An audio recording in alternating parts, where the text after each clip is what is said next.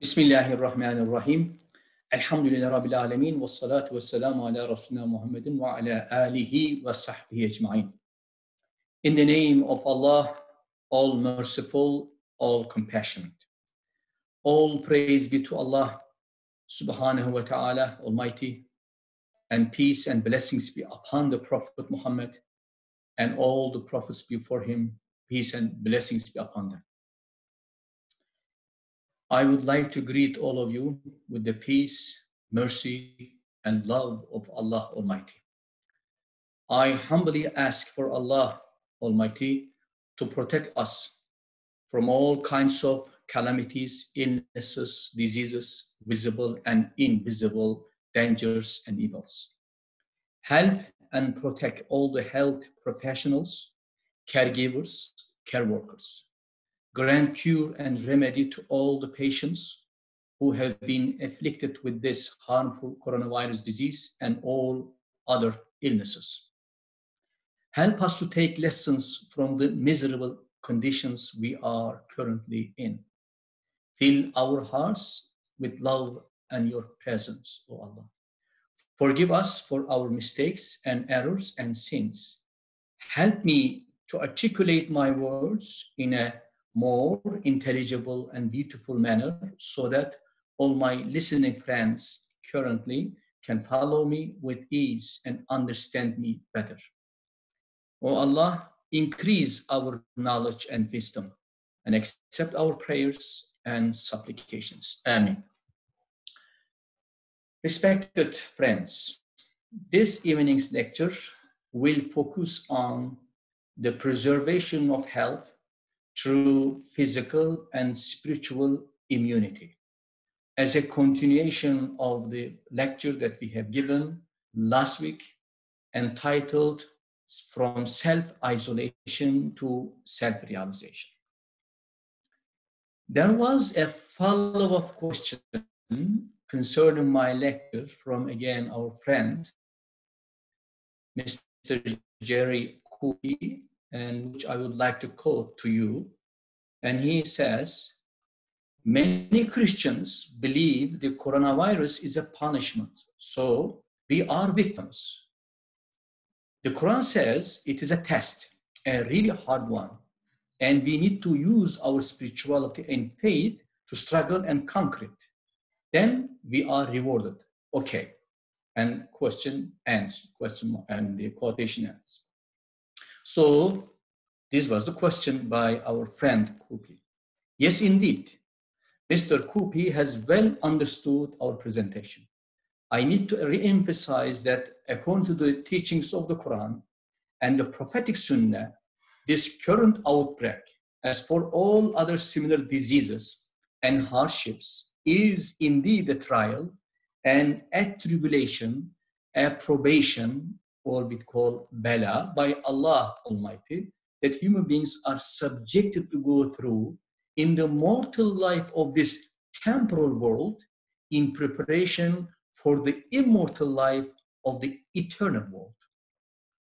As a matter of fact, this question posed by our friend gives us the opportunity to determine from the viewpoint of Islamic spirituality the appropriate position of a believer towards such predicaments or hardships, challenges, including this current outbreak.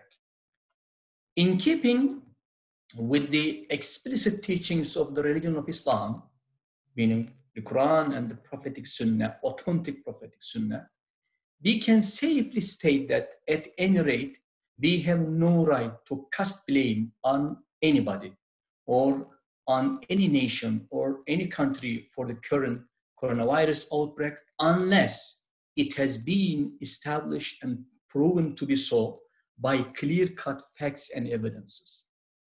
Nor do we have the right to attribute to Allah Almighty by speculating that as if He were punishing all humanity with this severe affliction because of their disobedience to Him or because of their transgression against Him.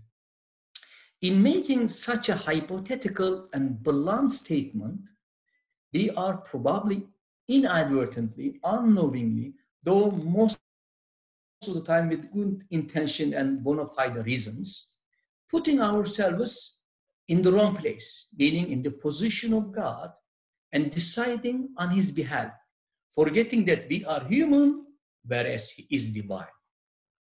Human cannot take the role of the divine, nor can he hold God responsible for the wrongdoing and corruption committed by the human being. Undoubtedly, the act of rewarding and punishing belongs to Allah solely. All we know according to the Quran is that for every good deed, from the tiniest to the biggest, that is executed by a human being knowingly, and even sometimes unknowingly, a good deed, there will be a recompense, a reward for it, which is likely to be increased in manifold out of the grace of Allah from 10 to 1,000 degrees more, as he wills. Again, likewise, for every wrong act or error or sin committed deliberately by a person, there will be punishment accordingly for that error or sin in equivalence to the magnitude of that error, meaning one reprisal for one fault or one punishment for one infringement. Again, reward and punishment have to do with human actions. That's to say, if, for instance, this particular coronavirus has been deliberately produced by someone or by a group of people or by a nation, that particular person or group or nation incur the punishment of Allah, not those who have been later affected and got sick due to the contamination or the spread of this disease.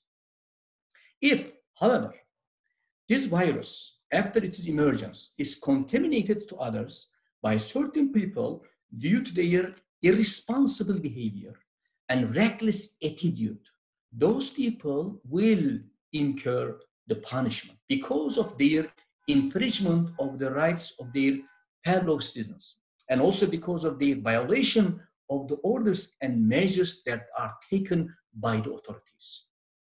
So one of the fundamental principles of Islamic jurisprudence is the principle of individual responsibility and individual accountability, meaning everyone is responsible and accountable for his or her own acts. No one bears the burden of another, as the Quran explicitly states that. For example, for those who would like to read chapter Surah An'am 6 and verse number 164, and said every individual, says, draws the recompense of its acts, and no one bears the burden of another. Your goal in the end is towards Allah, and He will tell you on the truth of the things wherein you are or you were disputing. Similarly, the Prophet Muhammad, peace be upon him, said, whoever does wrong, it is to their own gain. Whoever does evil, it is to their own loss. And again from Quran, chapter 99, Zilzal, and verse number 7 and 8, whoever does an atom's weight of good shall see it. Whoever does an atom's weight of evil shall see it. Meaning, even you make a tiniest good, you will see it. If you commit a tiniest error, you shall see it. This being the case, though, at times not only the people who have committed aggression and caused corruption deliberately are punished by Allah, but also the people who have closed their eyes blindly to the aggression and corruption of those people who, despite their ability to prevent, despite their ability and power, they did not act on time to prevent these people from doing corruption. As again the Quran indicates, وَاتَّقُوا فِتْنَةً لَا تُصِيبَنَّ الَّذِينَ ظَلَمُوا مِنكُمْ خَاصَّةً وَاعْلَمُوا أَنَّ اللَّهَ شَدِيدُ الْعِقَابِ. And it says, beware of a trial, fear a trial, which will not strike on those people who have wronged among you, but also it may strike those who remain silent in a sense. Meaning, it will affect also those of you who may not have done the wrong, but all the good and bad people, because of their inactivity, because of their negligence, or because they did not act in time to prevent, also they will deserve the punishment. So and then this is, I guess, would be enough as a response to the question of our dear friend Kubi. Now, let me move on to tonight's lecture. And it will be a beginning somewhat philosophical, but therefore I would like really ask my dear observers, listeners, and viewers, bear with me in patience and remain patient, because to make my point clear to you. As I tried to elaborate in my last lecture, the current unfortunate situation that we are facing is viewed from the perspective of Islamic spirituality based on the Quran and Sunnah, as a trial, as a tribulation, as a test. So what should be then the appropriate attitude or position of a believer towards this current affliction? Our reference point is, of course, the Quran and the Prophet, and also teachings of the early masters and medieval scholars, ulama, and of course, urafa, Gnostics and spiritual masters and also scholars. As we learn from the glorious Quran and the Prophet Muhammad, peace be upon him, we should adopt a balanced attitude in the face of such disasters and behave prudently, act on time, take part in all genuine attempts and activities that have been geared towards the treatment of the disease and also amelioration of this terrible situation, restoration of the situation for better. And we are not supposed to get into panic nor overreact to this outbreak, nor into despair, nor should we remain inactive, idle, or oblivious to it, nor should we stop working and striving to find a solution to it. A state of mind, a strong attitude, a strong personality, a strong character is very much needed in the face of the present dire condition. A balanced attitude is needed. Then how can we adopt such a balanced attitude to face and handle this crisis and other similar ones? Of course, this question means how to keep our physical and moral strength while combating this terrible disease and without losing hope and without falling into despair. That's why I have deliberately entitled tonight's lecture, Preservation of Health Through Physical and Spiritual Immunity. Because nowadays we are talking too much on bodily immunity, strengthen your immune system and physical. And as far as Islamic spirituality is concerned, as a whole, Islam is concerned, we need to make a balance between the two. And we have to take it together, both body and spirit. As a matter of fact, we don't make such a distinction. This notion of like body and soul, mind and body, going back all the way to the ancient philosophy, but it had influence on the development of many philosophical theories in the West. In particular, too much emphasis on the self-sufficiency of human being and putting all the efforts to show that human being is very strong, very capable, and can overcome and with the abilities, potentialities that are invested in him without the aid of any spiritual power. But the question again, how to combat this terrible disease? And I said, we need to take into account all dimensions of human being. Apparently, how to keep your physical moral strength?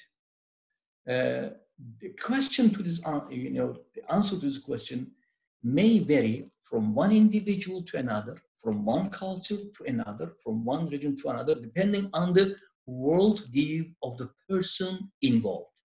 Any attempt, nevertheless, is at finding a response to this question, in my humble opinion, or at least I argue for it, concerns the very understanding of human personality, which in turn involves the formation and development of human personality self. The stronger personality one has, and the more hopeful and the more optimistic one will be in handling not only the current outbreak, but all the critical situations facing him or her. So one's bodily and spiritual strength depends on the strength of one's internal development, one's personal development. Let me offer you a short overview of the philosopher's doctrine of human personality because of its pertinence to our topic today. And again, as I really warn you in the beginning, it might be somewhat complicated and sophisticated, this subject I'm entering in, but for the sake of showing the relevance of my title, my topic today, I need to give you a background. So most of the ancient and medieval philosophers had the opinion that human being is composed of body and soul, body being the physical and the soul being the material. This was also commonplace in the history of the classical and medieval Islamic philosophy. And most of the thinkers like Farabi, Ibn Sina, having adopted this notion of human, which is composed of body and soul, dwelt mostly on the exposition of the concept of happiness, meaning how to achieve happiness here and in the hereafter. They stipulate two things in a nutshell. One, well-being of the body and well-being of the soul, which means once you take care of the body, meet all the needs that the body requires, from shelter to food, and it will reach its perfection. Likewise, when you intellectually satisfy the needs of the soul, which is called rational soul, you will see the perfection of the soul.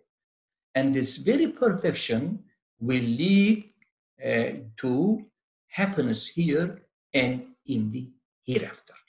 So when you look at the writings of these philosophers, including not only Ibn Sina and Farabi, but also like, for example, a prominent Jewish philosopher, Maimonides, known as in Arabic Musa ibn Maymun, or Moshe bin Maymun, who lived in Andalus, Spain, produced most of his works in the lingua franca of the time, meaning Arabic, and stressed exactly the same point.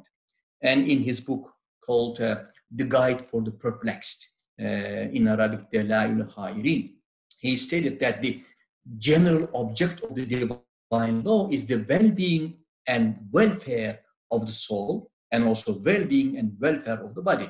And in order to achieve the well-being of both the body and soul, and these philosophers proclaimed that, first you have to take care of the body and then the soul, but give the priority and emphasis on the perfection of the soul.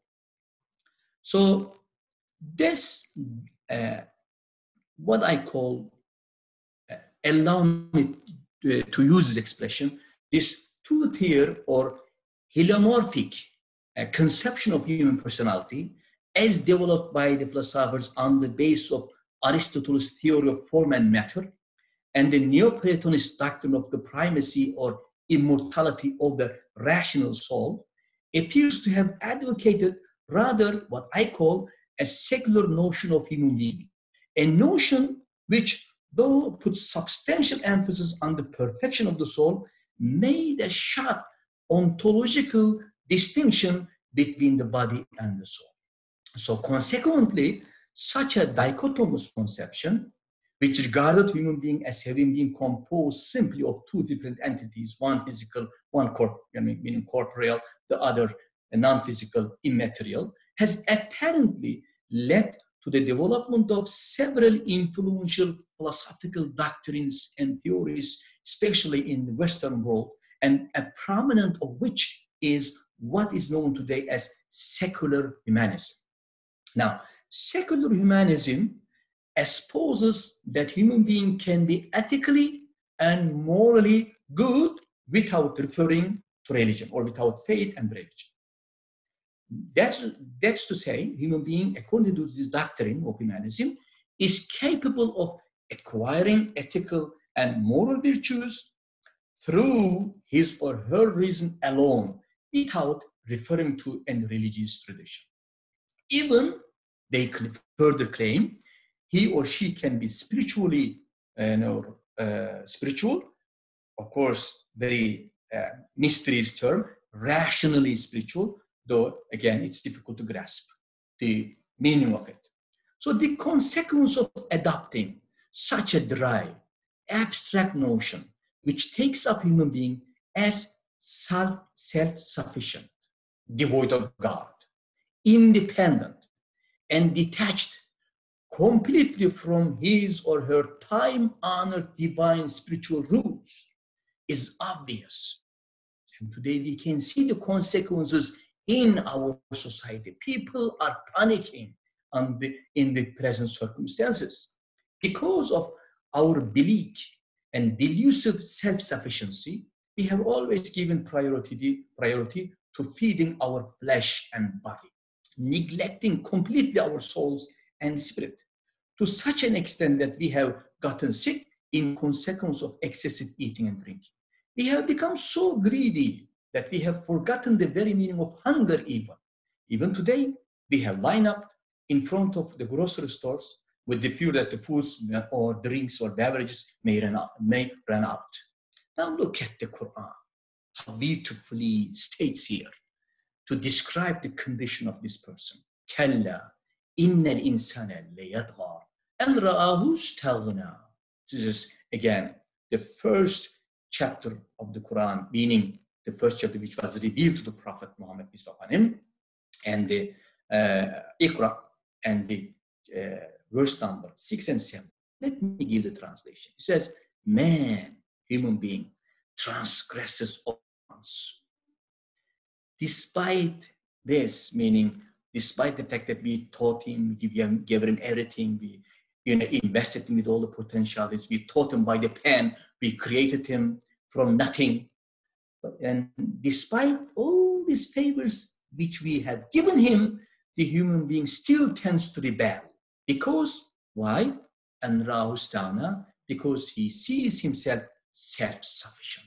He thinks that he is independent, which means man crosses the limits. Since he deems himself to be self-sufficient and free of need, and so long as man is in need of others, he feels humbled. But when he thinks that he doesn't need anyone, he tends towards transgression, develops tendency to wrongdoing. Look how much we are dependent on our health workers, health professionals today. That shows our weakness, but it's important. It's important, and I will hopefully next week talk about on the notion of trust, meaning tawakkul, in connection with making all our efforts as a human being to the best of our ability to prepare ourselves for all kinds of predictable or unpredictable circumstances, and exhaust all your means and leave the rest to the care of Allah. Exactly likewise, we do everything within our means and empower our health scientists and give them all the available means to come up with a solution. And of course, this is the human side of it, but in the end, expect the result from God Almighty. Now, because human being sees himself self-sufficient, he becomes intoxicated with power and start dominating and enslaving others. So human beings' self-centeredness and too much dependency on his individualism or her individualism, on his or her exclusive attachment to merely mundane pleasures, worldly pleasures, have eventually led him to succumb to greed, passion, temper, envy, so much so that he has virtually become obedient to all these material desires. So human ambition and greed, why? Because of dissatisfaction, because of his concern for his body only. And human ambition and greed have unfortunately become an important criterion of character today and status in the modern world. Criterion was supposed to be good deeds and morals instead of power and wealth. So honor and dignity come with good works and good manners and morals, not through material influence. Since human being relies very much on the power of his reason, he thinks that all the physical means, resources, activities, measures, including scientific tools, are required by reason for preserving bodily health. Then what would happen to the other side of human being then? Would the bodily health be sufficient for human being? What would happen to the internal dimension of human if you do not want to use the spiritual? And actually my question was, what would be to the spiritual side of human? So this question brings us to Islamic spirituality's understanding of human personality. And so spiritual masters and spiritually trained scholars of Islam have held rather a holistic view of human being, whose major features they extracted mainly from the Quran, Quranic verses, and relevant Quranic verses, and also relevant prophetic hadith. And later they further develop and crystallize through their own insights. As far as human being is concerned, there are mainly two words in the Quran. I would like to pay attention to this. One is insan, a generic term, inclusive of both genders, men and women, meaning literally human being, which we elaborated in our last lecture, actually the root meaning of the term last lecture, which meaning forgetfulness and remembrance.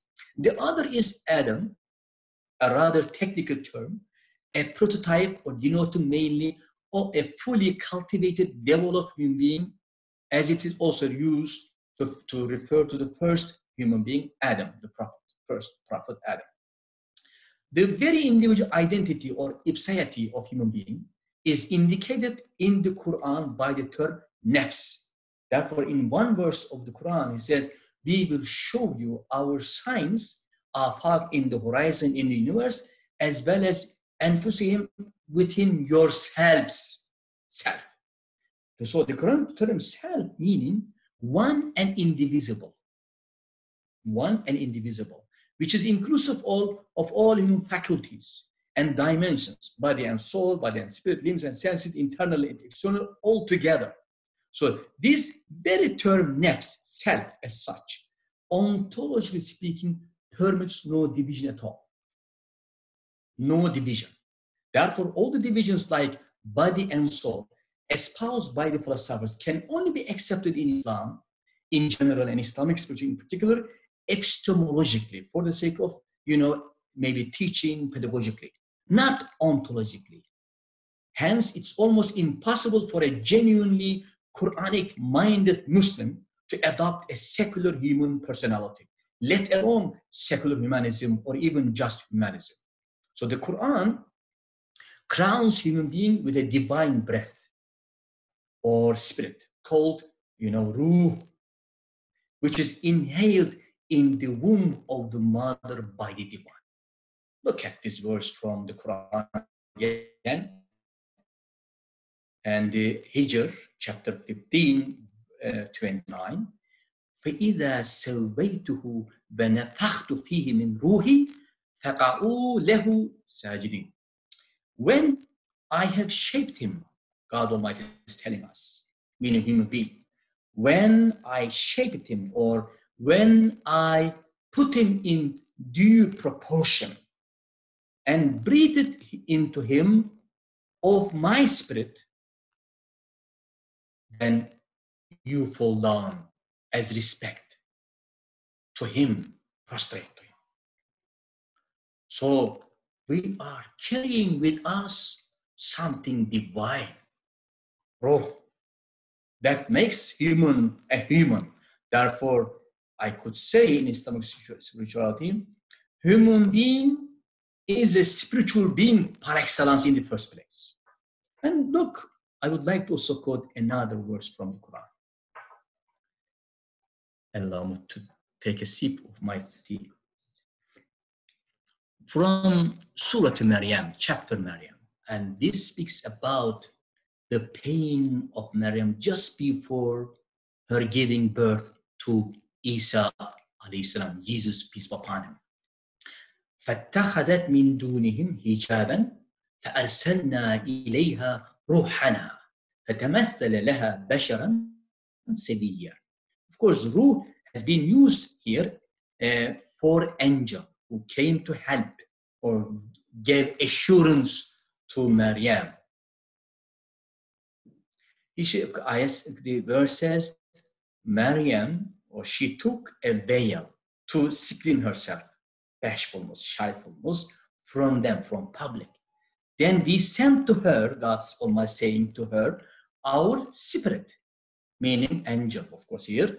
There appeared to her a well-formed, well-made human. So in this Surah Maryam, Ruh has been used to represent the angel who was sent by Allah to Maryam when she was having pangs and pains prior to giving birth to Jesus. Now, allow me to share with you at this juncture a beautiful anecdote from our spiritual master, Mawlana Jalaluddin Rumi. And I will maybe read a long quotation for the sake of understanding the importance of the spirit and spirituality and how he really comments on this particular verse. And maybe the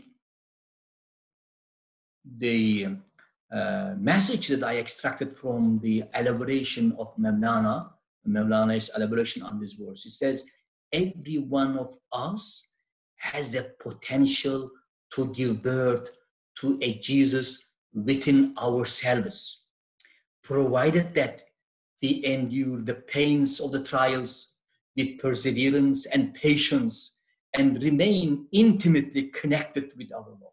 That's what it means. But let me quote to you a long quotation. And this is in Fihi Ma Fi, Discourses of Rumi. It is pain that guides us in every enterprise until there is an ache within, a passion, a yearning for that thing arising within us. We will never strive to attain it. Without pain, he continues, it remains beyond our reach, whether it is success in this world or salvation in the next, whether we aim at becoming a merchant or a king or a scientist or an astronomer. It was not until the pains of birth manifested in Maryam, that she made for the tree. Those pangs drove her to the tree. The tree was withered and became fruitful. We are, Rumi emphasizes here, I'm quoting again, we are like the story of Mary in the Quran. Every one of us has a Jesus within us. But until the pains manifest, our Jesus is not born. If the pangs never come, then our child rejoins its origin by the same secret path through which it came, leaving us empty without the birth of our true self. So this is also kind of self-realization, self-reflection, and understanding the significance of our spirituality. And he says, again, there is a poetry quoted by Mawlana himself here, your inward soul, your spirit is hungry, yet your outward flesh is overfed. The devil has gorged sickness, the king begs even for bread. The cure is found while Jesus is there within you. Okay. It is end of quote. So human being is enlivened by a spirit from the divine. So that spirit should be fostered and should be well maintained, should be strengthened. And this is exactly the position of Islamic spirituality and spiritual masters.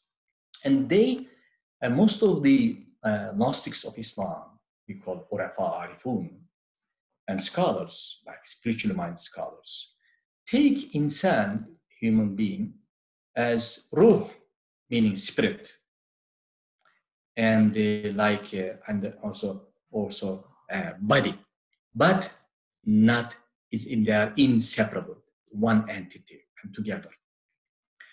And spirit for them is considered as the locus or place of love,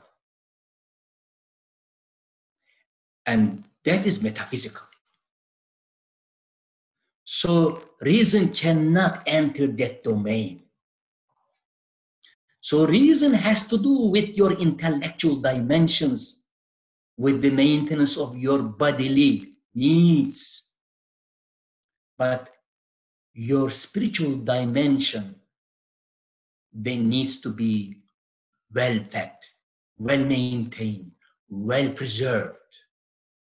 And so we do not make a distinction, a secular distinction, body and soul here, or this world or the hereafter. And I would like to bring to your attention the famous saying or maxim attributed to in Islamic spirituality to the fourth caliph and the son-in-law of the beloved Prophet Muhammad and Ali ibn Abi Talib, may Allah be pleased with him.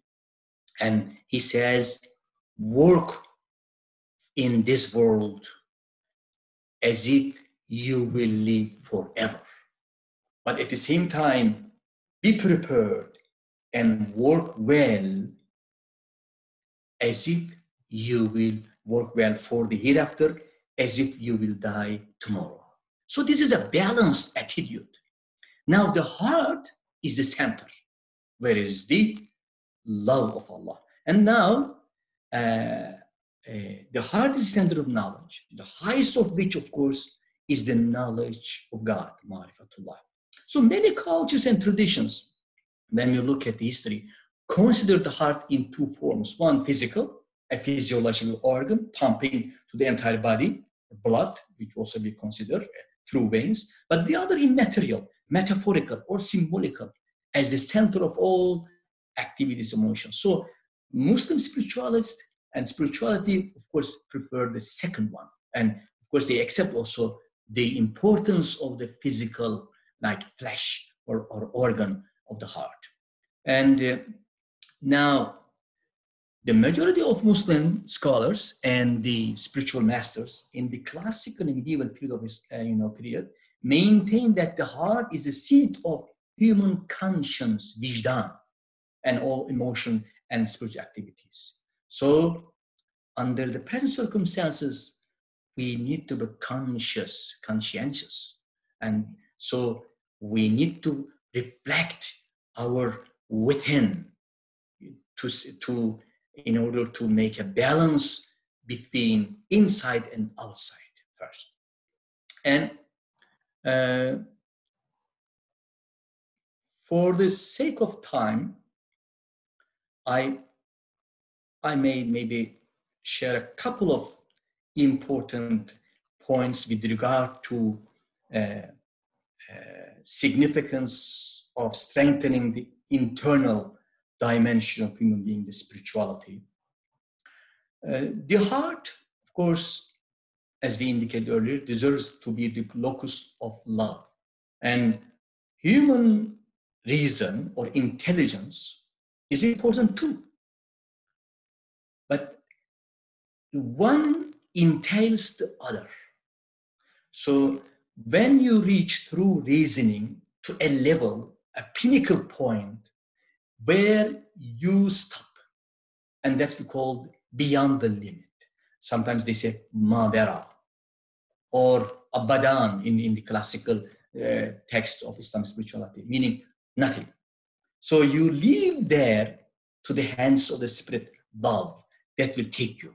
So this is a kind of a continuation. It's not a separation, spirit and reason. On the contrary, it's a complement and reinforcing reason and helping reason, eliminating reason, making reason understand it is limitation at the same time if we strengthen our spirituality. So when we look at the Quran, and I would like to illustrate my point here. For example, the notion of heart, the term of heart occurs in many verses of the Quran, in various fancies and contexts. But because of the time limitation, I will leave the subject matter maybe of the heart to another time hopefully. But because of this relevance today, maybe I will quote 2 verses and 1 hadith concerning the heart. One, الذين آمنوا تطمئن قلوبهم بذكر الله ألا بذكر الله تطمئن القلوب. This is Rad, chapter 13, 28. Those who believe, whose hearts find satisfaction, tranquility, peace, comfort in the remembrance of Allah. So without doubt, in the remembrance of Allah, hearts find satisfaction. So immunity of, in a sense, spiritual immunity has to do with the remembrance of Allah under all the circumstances. And that will render us, that will keep us peaceful, tranquil, and comfortable. And at the same time, of course, dynamic, not idle. And of course, if we put too much emphasis on our individuality, neglecting this side of the heart, and take only reason alone as a powerful instrument, and look at what the Quran says. Surah Al-Araf, chapter 7, verse number 179. And لهم قلوب لا يفقهون بها ولهم أعين لا يبصرون بها ولهم آذان لا يسمعون بها أولئك كالأنعام بل هم أضل أولئك هم الغافلون. That's a beautiful description. It says they have hearts with which they don't understand. They don't understand.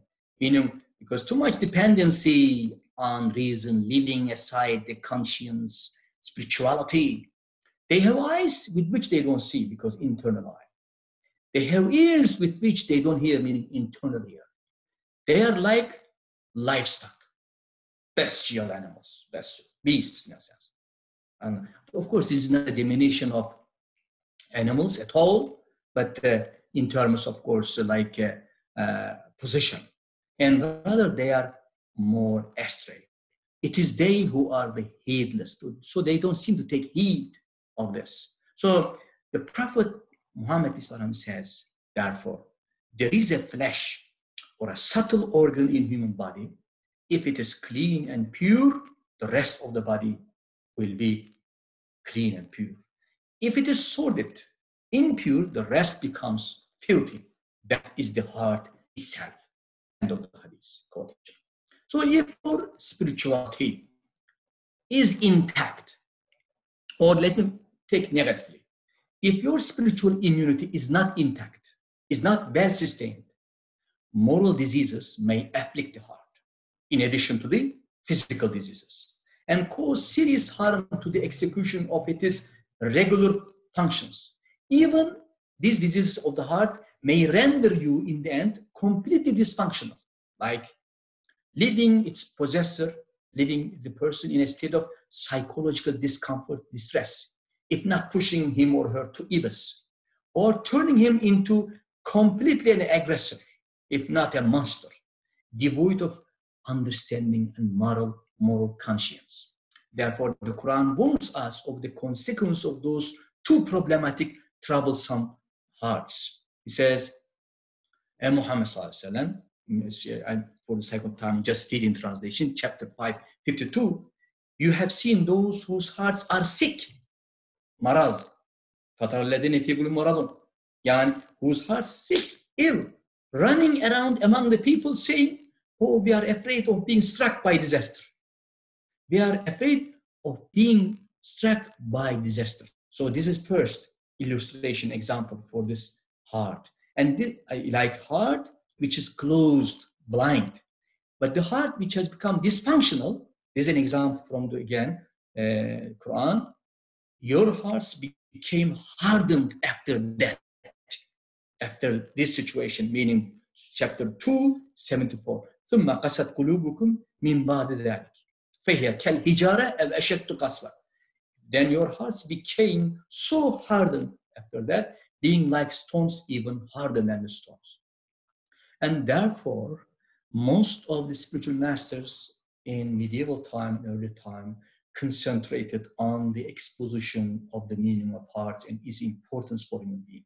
Like one example, there is a famous Gnostic, Abu Talib al-Makki, who died in 996. Look at this, 996, and titled his work, Ut al-Qulub, the nourishment of the heart, or hearts, nourishment. And again, 1111, Abu Hamid al-Ghazali, in many places of his works, in particular is in his Ihya Ulumuddin, Verification of the Religious Sciences, devoted considerable space on the significance of heart. Why? The food of the heart, knowledge, reflection, and remembrance of Allah, vis-a-vis the food of the mind, which is only knowledge. That's very important. The food of the heart, knowledge, reflection, meaning tafakkur and the contemplation, and remembrance. Il fikr dhikr in Arabic. So the life of the heart is knowledge. Then that's why Ali bin Abi Talib again, he says, the life of the heart is knowledge. Hayatul qalb is ilm. The life of the heart is knowledge. Then take heed and avail yourself of knowledge. Whereas the death of the heart, mawtul qalb, the death of the heart, is ignorance, then shun ignorance. And again, Ibn Ata'illah, may Allah be pleased with him, of course, very famous spiritual master of Islamic civilization, he says, reflection, thought, is the light of the heart, chest, the source of happiness, tafakkur.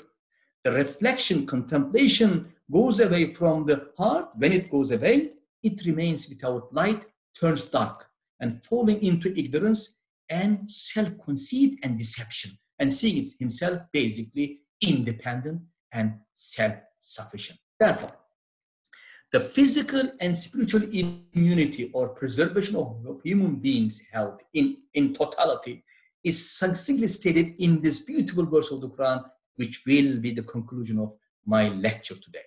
And man amila salihan min dhakarin aw untha wa huwa mu'minun falanuhyiyannahu hayatan tayyibah wa lanajziyannahum ajrahum bi ahsanin ma kanu ya'malun.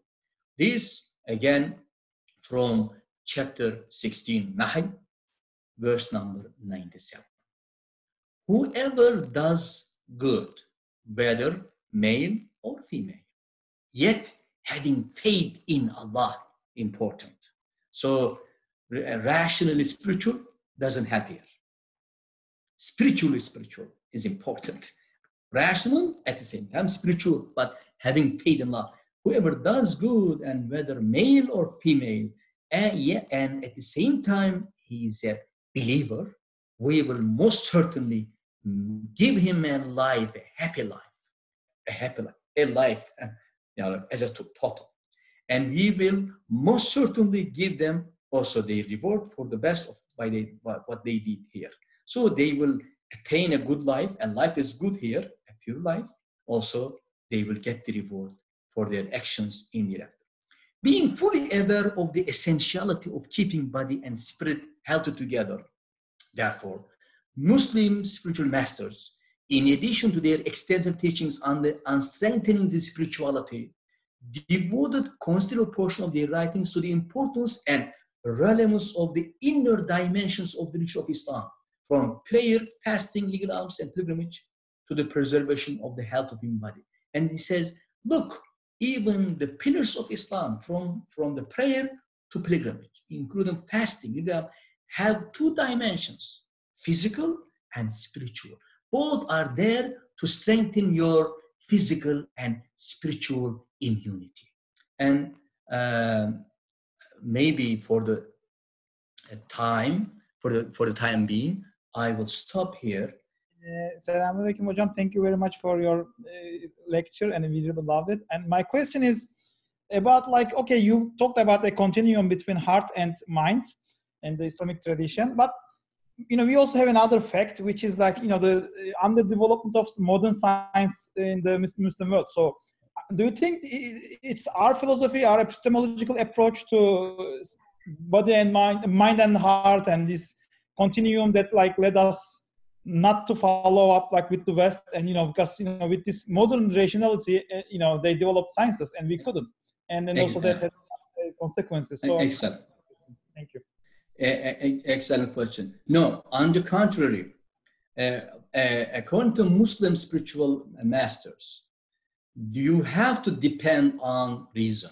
And reason is important. It's a gift from God Almighty. But there are two types of reason. One is daily, for purposes, daily use. They call it aklimaat, like lizat, or, and the other one is universal reason, which is, of course, divine.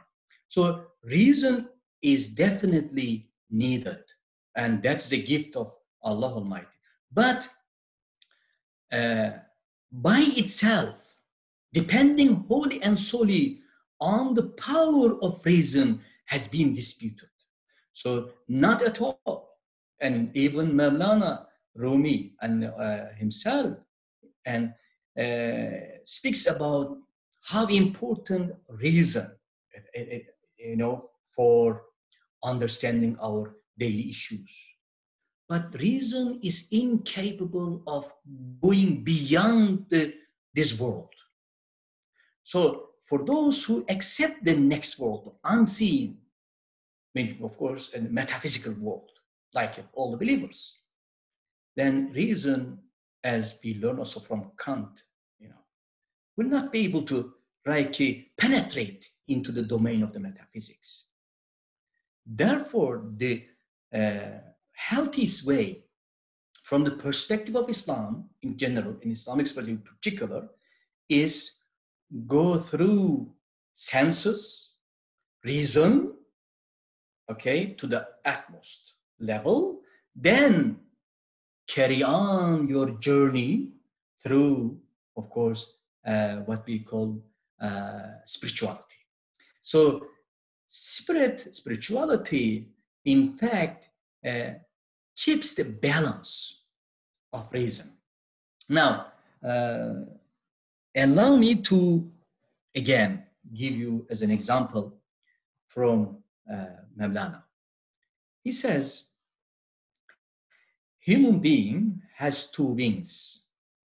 One wing is terrestrial or earthly, bodily, the other wing spiritual and divinely.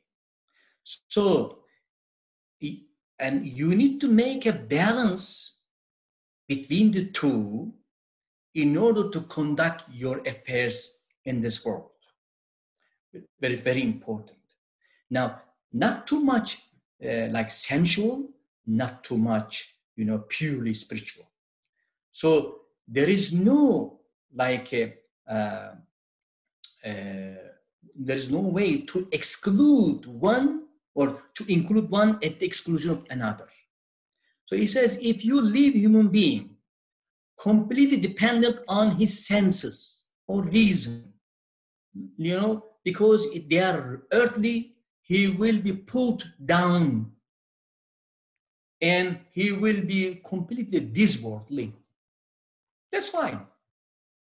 But that would not be enough to make human to be human. Because what makes human being complete and perfect is exactly as we find in the Quran in the notion of the Khalifa, vicegerent. That requires us to take into account both spiritual dimension and physical dimension and make a balance between the two. From this point, therefore, I may further add that any type of secular division, not only on the understanding of a human being, but also on in any other subject that is related to, spiritual matters, is unacceptable. And